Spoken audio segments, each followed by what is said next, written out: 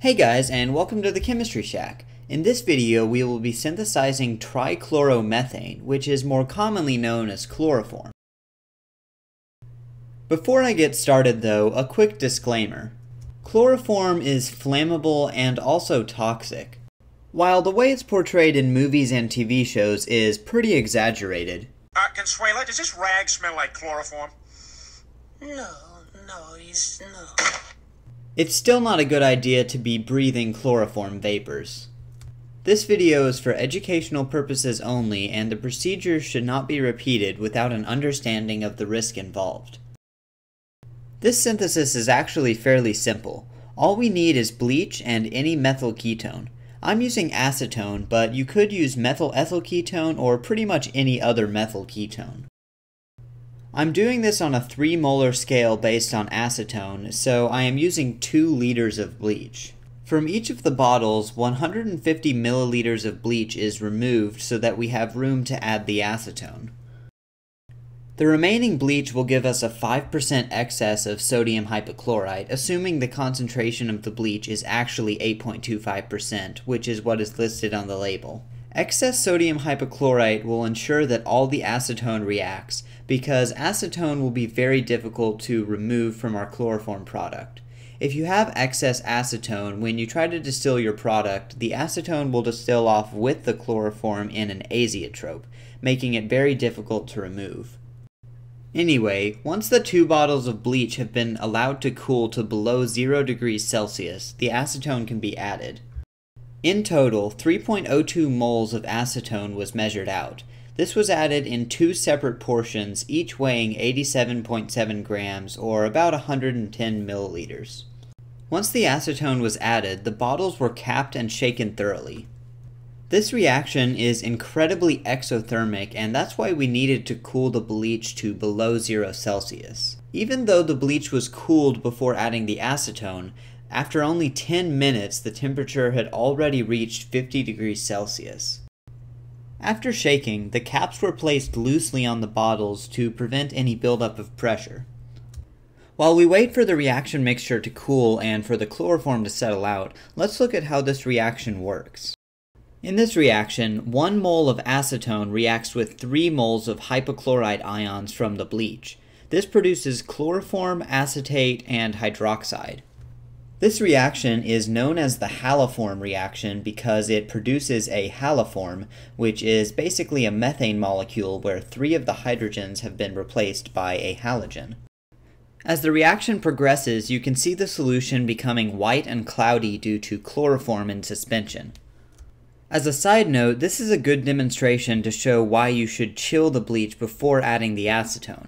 In this case, the mixture got hot enough to boil the chloroform produced. This would ultimately lead to a loss of yield and also a lab full of chloroform vapors. Another interesting observation in this reaction is that the yellow-colored hypochlorite ions convert to colorless chloride ions.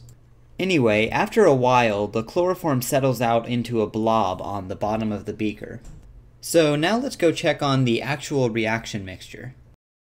After letting the reaction mixture sit for about 45 minutes, the majority of the water can be decanted from each beaker. This water has traces of chloroform in it and should not be flushed down the drain. In the video description, I discuss how to dispose of the waste. After decanting about 3 liters of water, the last remnants of the bottle contain our chloroform. The chloroform from both bottles was transferred to a separatory funnel and allowed to settle. After settling, the top layer contains water as well as all of the reaction byproducts and excess sodium hypochlorite. The lower layer contains our chloroform product. The lower chloroform layer was drained off and the upper water layer was discarded. The lower chloroform layer was then added back into the separatory funnel and dried using a saturated solution of sodium chloride. The layers were mixed well and then allowed to settle. The lower chloroform layer was drained into a flask containing calcium chloride, which serves to further dry the chloroform. After sitting over the calcium chloride for a few minutes, the chloroform is essentially crystal clear, showing that we have removed most of the water. A simple distillation is carried out to recover the chloroform. The chloroform is the first fraction to come over between 60 to 62 degrees Celsius, which is consistent with the literature boiling point of 61.2 degrees Celsius. The distillation proceeds very rapidly, and pretty soon it's all over and we're left with 162.87 grams of crystal clear chloroform. It's a bit strange to look at because it has such a high index of refractivity compared to water, so it severely distorts the objects in the background. Anyway, this represents a relatively low 45% yield. The yield could be improved by adding the acetone dropwise to the bleach while maintaining the temperature below 0 degrees Celsius. However, even with this low yield, this procedure produced over 150 grams of chloroform for under $10 worth of chemicals, so it's already pretty effective in terms of cost, and trying to improve the yield would be an unnecessary hassle in my opinion. After the chloroform was added to a bottle for storage, 1% by mass of methanol was added, which in this case was about 1.61 grams. The methanol stabilizes the chloroform and prevents the formation of toxic phosgene gas. Absolute ethanol could be used in place of methanol. The bottle was wrapped in aluminum foil because chloroform is sensitive to light.